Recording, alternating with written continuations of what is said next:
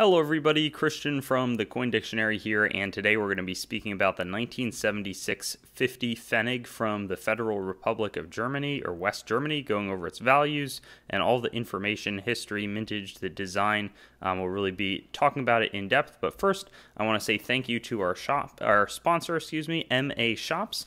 ma-shops.com is a trusted online marketplace with ancient US and world coins, paper money, stamps, and a variety of other collectibles. So go on over to ma-shops.com and see if they've got some coins that are like this or maybe a little bit rarer. There's a good selection, but this coin will start on the front shows a Trümmerfrau, which basically means a woman who is rebuilding Germany as it was totally bombed and destroyed after World War II, after the Germans had lost the war.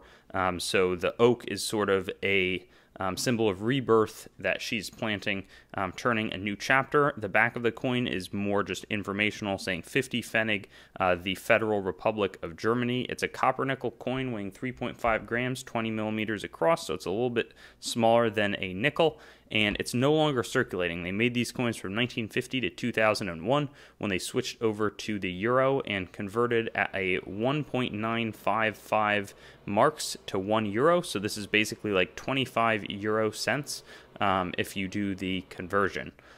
This coin is metal aligned like this, and they demonetized at the end of 2001, though Germany is one of the only places that honors their coins and money forever. So, or at least they haven't not honored it yet. Now, there's a few different mint marks I want to draw your attention to. So here you see 50D, J, and G. There's a few that we do not have, but D is going to be for Munich, F is in Stuttgart, G is in Karlsruhe, and J is in Hamburg. So these mints have been going for a really long time, but for 1976, the mintages were as follows. For the G mint, there were 6,653,000, so that's one of the better ones. For the J mint, there were 716,000, excuse me.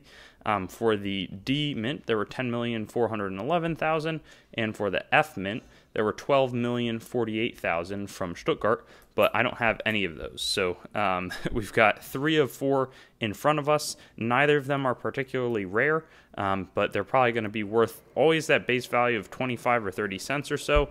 But I think people probably pay, I would say 30 to 35 cents for a really nice uncirculated example with good luster. You might be able to get, $1 or so for it, but these are not super rare. But in bulk especially, you can exchange them for their exchange value, which is much better than a coin that weighs 3.5 grams. Thanks for watching the video. My name's Christian, and I own The Coin Dictionary, and I'd also encourage you to visit us at our website, thecoindictionary.com, and on Instagram at thecoindictionary.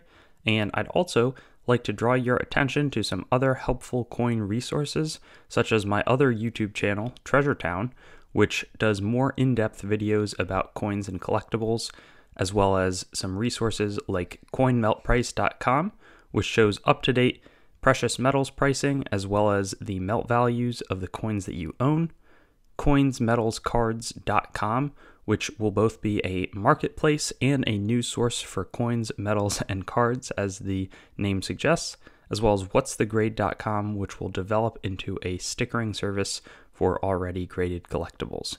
Have a great day, and I hope to see you on some of our other videos.